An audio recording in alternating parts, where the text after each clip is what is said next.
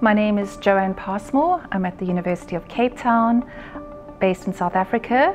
I'm a mucosal immunologist, a laboratory scientist. My research focuses on understanding genital tract factors that put women at high risk for HIV infection and methods to intervene.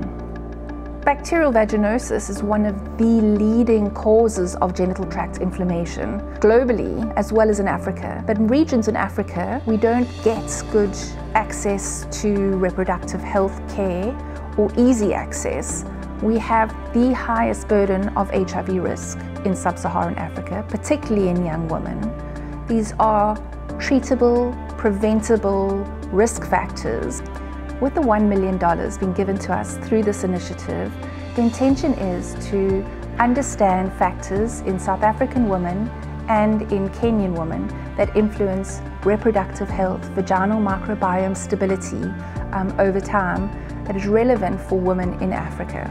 So through this trial, we'll be able to identify women who have a very stable lactobacillus-dominated vaginal microbiome over the duration of the study.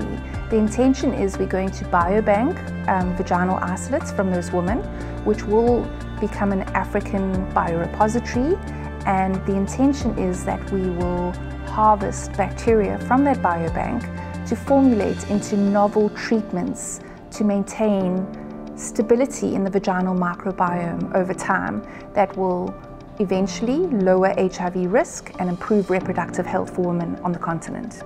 Because the condition we are seeking to improve treatment for is the leading cause of HIV risk, as well as adverse pregnancy outcomes on our continent. And this research will enable us to understand more risk factors for HIV infection in young women, but also design treatments that are appropriate for women in Africa.